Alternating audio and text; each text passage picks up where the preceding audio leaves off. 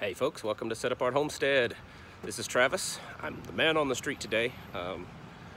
Out in town doing a little shopping in one of the little towns nearby, and saw something that hit the news just recently, and it appears that the assault weapons ban in Virginia was defeated in the Virginia Senate, which is very interesting. Apparently, 4 Democrats flipped and voted against it.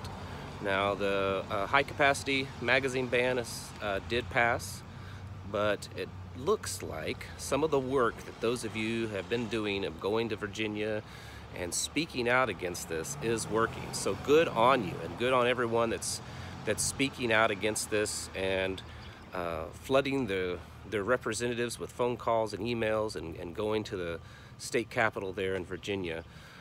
So I just wanted to bring that to you real quick that for now, the assault weapons ban in Virginia has been defeated. So that's some really good news. Means that they don't have quite the control that they thought they did. It does not mean that it won't, rear its ugly head again in Virginia. And like I've told before here on this channel, that it's going all over this, United States, especially the South. They're really hitting the South. I think they want to show that if they can flip a southern state to be an anti-gun, then they will have a good chance of flipping the whole nation. But for now, one of the big bills in Virginia has been defeated, and that's the assault weapons ban. So good on you.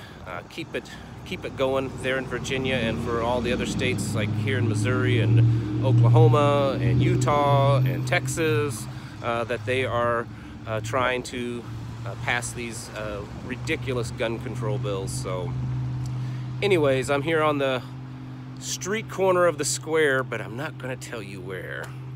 Anyways, I'll catch you guys later. I just wanted to give you a quick update on that for those of you that's not heard. So if you haven't heard, read about it and see the good news that for now it has been defeated.